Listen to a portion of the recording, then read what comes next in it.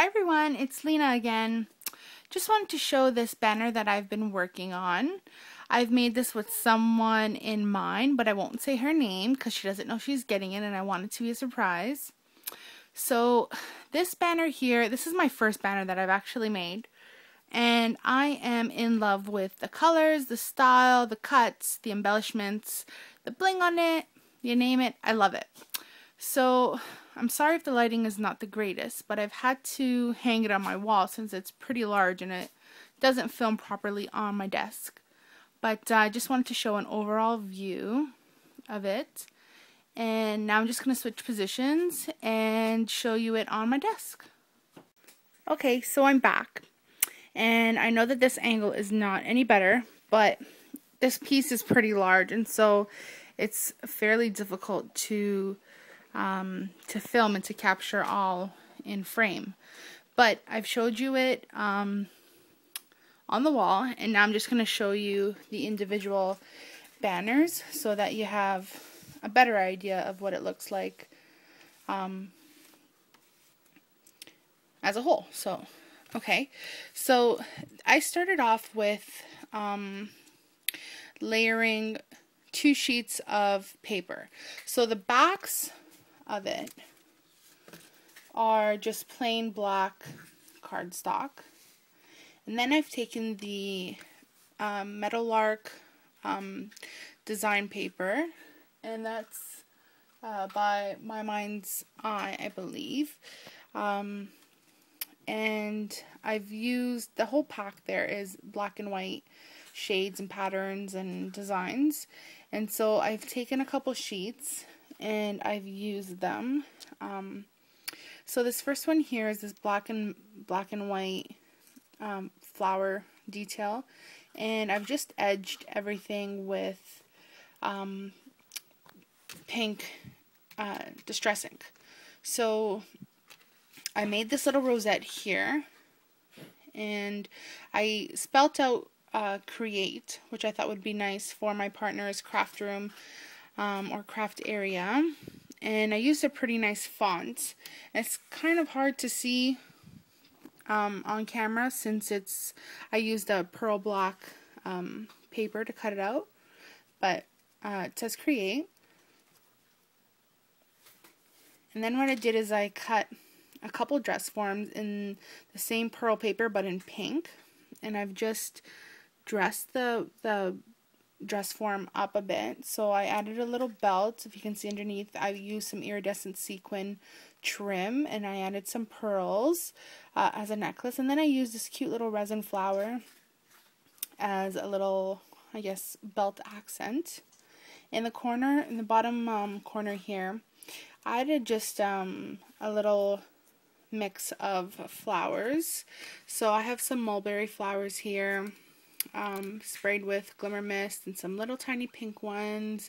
A button, I used the wire from the stem of the roses and curled those a bit, and I added a button and a black, where is it, right there, black resin flower as well, and some swirl bling in the background. Then for the R, what I did is I have the same paper rosettes throughout, and I've just placed little bunches of things in different corners. The same bling is on every pennant. See? In the bottom of this one, I placed a little birdie with some buttons, and then in this corner here, I've placed a little clay flower, a pink one and a white one, and then 2 mulberry flowers, a little button, a die cut key, and a key charm and lock charm. Then in the next one, this one is probably the plainest of all. And I didn't want it to be super crazy because there's a lot of detail in each of the pennants, and so I didn't want it to be like overkill busy. So the same paper rosette, and then a cutout E, and then I added some pink buttons, some pink mulberry flowers, a little turquoise resin flower, a little white one, a key, and then a little heart embellishment. that's that one. And then for the A is, this is cut on a darker piece of cardstock, but if you can tell very faintly in the background, you can see little tiny black, light pink bouquets or flourishes and flowers and such. So then I made the same rosette and I edged that in the black. All of the rosettes are edged in Stays On ink. I thought that tied in well with the theme of black and pink and white. And here we just have some satin leaves that I've dyed, and some resin flowers, some buttons, and a feather in the background. And there's another dress form with some black sequin this time and some pearl around her neck as a necklace. Then this one here is pretty simple as well, but the paper was a little more vibrant as far as design goes, so I wanted to keep it a little toned down as well.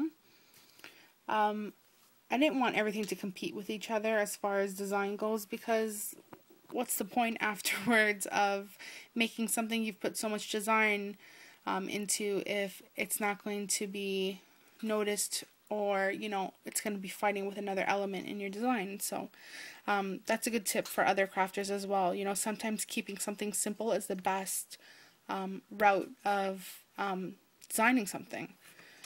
So I have a little die cut key here cut from pink pearl paper with a little clay flower and just a little bunch of flowers, and made out of mulberry, and some are clay and some are resin, some buttons tucked in there, and another little birdie. I think those are so sweet. I love them.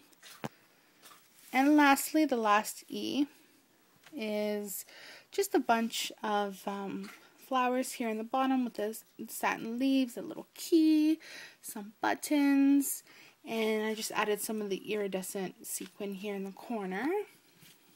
And lastly, how I strung it was with this wide satin ribbon.